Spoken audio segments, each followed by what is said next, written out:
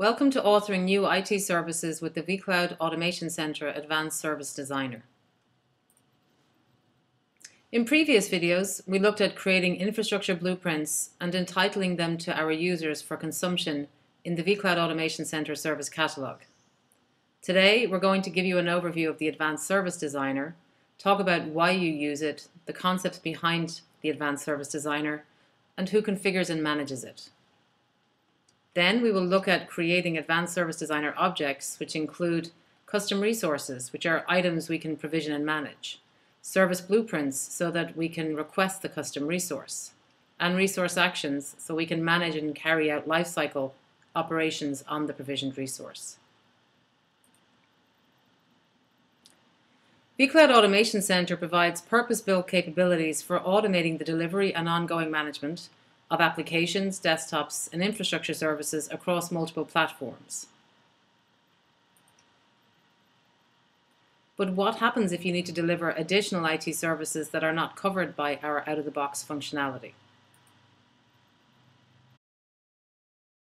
The Advanced Service Designer is a wizard-driven approach to designing the end-to-end process associated with delivering the service from request through to automated delivery with ongoing management for your provisioned resources.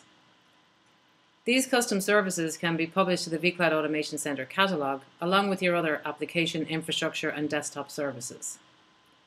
The Advanced Service Designer is the engine that powers our X as a Service capabilities. We've listed some of the X as a Service use cases here. The Advanced Service Designer allows you to rapidly deploy new IT services and their day-to operations, leveraging VMware and partner-supplied VCO workflows and plugins. Service architects use the Advanced Service Designer to create and publish custom resources. These are the resources or the item types we allow our users to provision and manage. The service blueprints, that's the workflow and the form used so the users can request and provision that custom resource. Resource actions are the day-to operations our users can use to manage their provisioned resources. Custom resource types are provided by the VCO plugins. These resources are the items your users will provision and manage. The Advanced Service Designer allows you to choose the resource to be provisioned and managed and allows you to determine which of the out-of-the-box attributes are made available to your users. It also allows you to change the screen labels of those out-of-the-box attributes.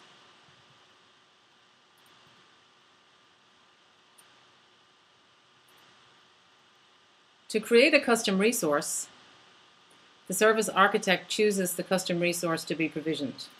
So we're going to add a new resource. We're going to choose something from the Active Directory plugin, and we're going to choose the AD user and give it a name of user.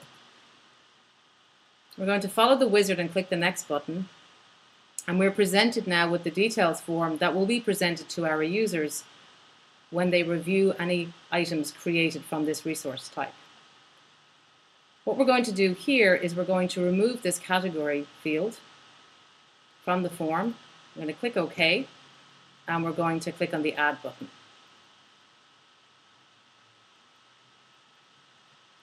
We now have a resource action called user, which is based on the Active Directory user. The Advanced Service Designer wizard drives you through designing the end-to-end process associated with delivering the service from request all the way through to the automated delivery with the ongoing management of your provisioned resources. The service blueprints become the catalog items that are entitled to and requested by our users. That blueprint includes the workflow, which is responsible for the delivery, and the forms the user interacts with to request the item. And the resource action becomes the item actions which are entitled to our users and are made available on their provisioned resources. Just like the service blueprint, the resource action includes the workflow and the form the user interacts with. That's if a form is required at all. Sometimes they're not. The workflows for both the service blueprint and the resource action are provided by the VCO plugins.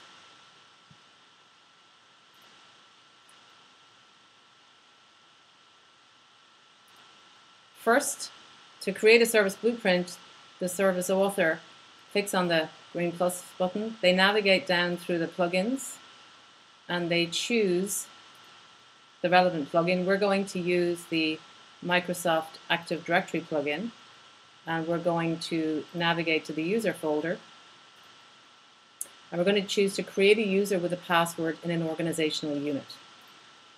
From here, you can see that the workflow is interrogated. The input parameters that are required for the workflow to run are listed here, and the output parameters, the resource, is listed here for us too. Clicking Next takes us to giving the service blueprint a name. We're going to leave it with the create a user, that's fine. Clicking Next takes us to actually laying out the form that the user is going to interact with.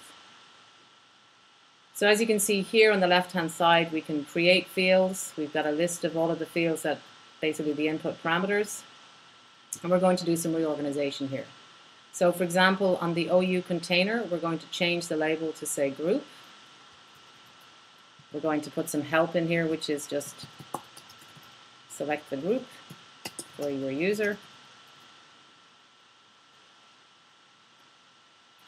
We're going to move the confirm password field, put it beside the password field. And the last thing that we're going to do here is we're going to add a new field. So we're going to go and choose an integer field. We're going to drag it onto the form. We're going to place it beside group. We're going to call it cost center. And now we've created a brand new attribute that the users can complete when they're entering their request.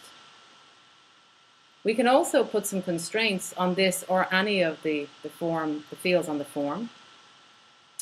By clicking on the field, we go to the constraints, and we're going to make this field mandatory, and we're going to make it always mandatory.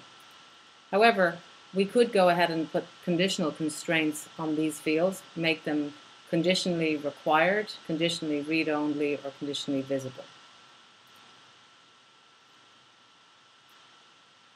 Now that we're finished with our form, we're going to click on the next button here, and this takes us to deciding what do we want to be provisioned at the end of this particular workflow. So we click on the drop down, and it offers us the new user, which is that custom resource we just defined, and we're going to say yes, this is what we want. So we click on the add here. The administrator can publish the service blueprint and the resource actions to the catalog, where they can then be entitled to the users. Please review the entitlement and approval videos to see how to add approval and entitlement policies. So now we have a new service blueprint. It's still in draft status in order to publish it to the service catalog so that it can be entitled. We click on the drop down at publish here. And now our service blueprint is published. Resource actions, as I mentioned earlier, are the day two operations, and they're carried out in exactly the same way as the service blueprint. You choose the workflow, you build the form, you publish it. Catalog items created from custom services are requested from the service catalog, whereas resource or day two operations are requested or invoked from the items table. Here we can add a user to a user group and change a user password. The ability to request an item and carry out an action are managed by that entitlement process. As you can see, the Advanced Service Designer allows you to rapidly deploy new IT services and day two operations, leveraging VMware and partner-supplied VCO workflows and plugins. Service delivery is limited only by your imagination. Thank you for taking the time to watch this video. We hope that it was informative. To learn more about vCloud Automation Center, there are additional videos available.